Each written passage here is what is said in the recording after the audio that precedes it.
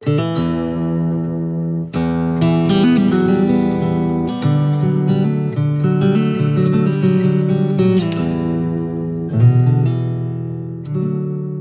Castelforte menhir, once called Crocicchie, takes its name from a fiefdom in the territory of Taviano, where it was originally located when it was found and catalogued in 19th century by Cosimo De Giorgi.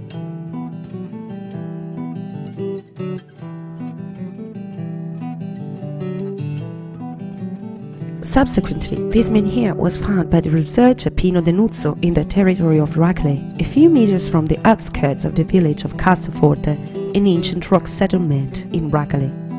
Since then, the menhir was renamed Castelforte.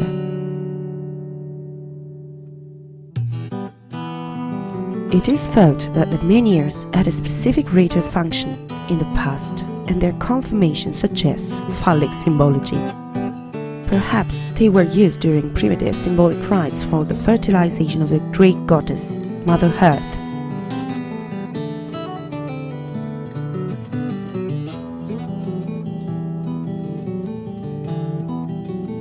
The dolmens are the second testimony of Megalithism of Salento.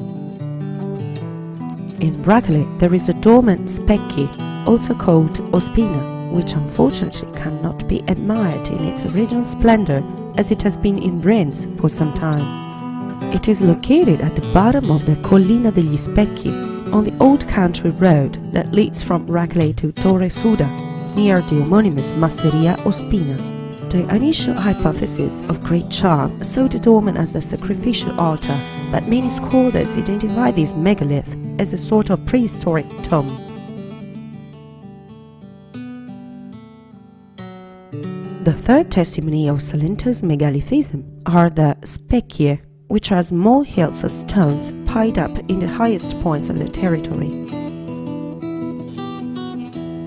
Many researchers believe that the specchie were monumental tombs erected in honor of a leader or chief.